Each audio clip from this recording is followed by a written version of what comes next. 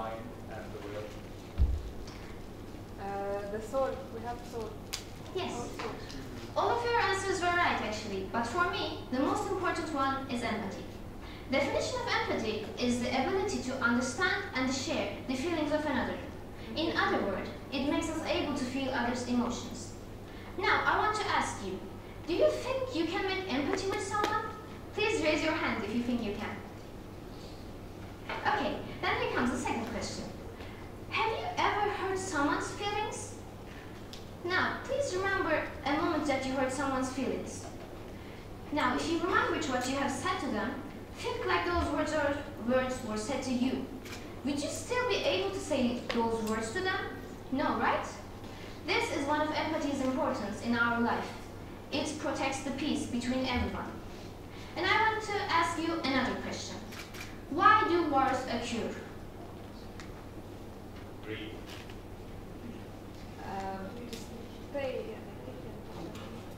Okay, thank you all for your answers. But I think it is all about lack of empathy in the first place. As I said earlier, if there was any empathy in people's hearts, they would think twice with their actions and wouldn't hurt someone just because of their own selfishness. If there was any empathy in us, we would be able to stop any of the wars as a society. But as we can see, we don't have enough of that. I think all of us can agree that as the years passes, the percentage of empathy is getting lower each year. Especially in the teenagers, it is even worse. In the teenage era, you are becoming your true self for the rest of your life, so it is an important time for our society. Shortly before, I talked about the results of lack of empathy, and now we should look to the reasons for lack of empathy. One major culprit is fast-paced, digitally connected world that we live in. With social media, smartphones, and constant distractions, we often find ourselves detached from the other's emotions. It's like we're caught in a whirlwind of our own lives, oblivious to the struggles and achievements of those around us. Additionally, societal pressures and stereotypes can also hinder our ability, empathy.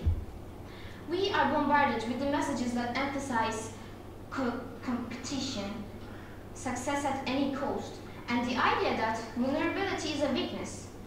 These can make us forget that behind every person's achievement, struggles, and smiles, there's a unique story waiting to be heard. But fear not, my friend, because there is hope. We can be the change agents that impact empathy infuse our life and communities. Here are some simple steps to get started. First, let's practice active listening. What is active listening? When someone's sharing their thoughts, feelings, or experiences with us, let's give them our undivided attention. Put down our phones, make eye contact, and truly engage with what they are saying to us. These simple acts can create a powerful connection and show others that we care. Secondly, let's step outside of our comfort zones. Empathy grows when we expose ourselves to diverse perspectives. Let's seek out opportunity to connect with people who may have different backgrounds, cultures, or beliefs. By embracing diversity, we can expand our capacity for empathy. And finally, let's cultivate a culture of kindness. Random acts of kindness have a ripple effect and can touch countless lives. Whether it's a simple smile, a kind word, or lending a helping hand, these small acts can create a domino effect. So, let empathy be the driving force behind our endeavors. And remember, even we, as high school students, we have the power to make a difference. By nurturing empathy within ourselves and inspiring it in others, we can shape a brighter future. Let's challenge the stereotypes and prejudice that hinder our ability.